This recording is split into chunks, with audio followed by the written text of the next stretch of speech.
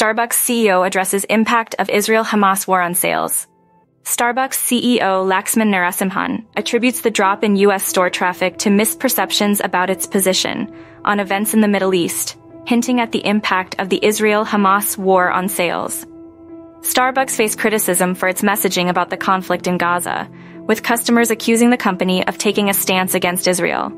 Starbucks Workers United, the national union for the company's baristas, posted a pro-Palestine statement on Instagram, leading to a lawsuit from Starbucks and further customer boycotts. In a recent investor call, Starbucks CEO carefully addressed the ongoing conflict in the Middle East without naming specific parties involved. The CEO expressed deep concern for the violence in the region, condemning violence, hate, and weaponized speech, while emphasizing support for partners and stakeholders affected by the situation. Despite falling short of Wall Street's expectations, Starbucks stock surged nearly 4% to $97.71, showcasing investor confidence in the company's leadership during challenging times.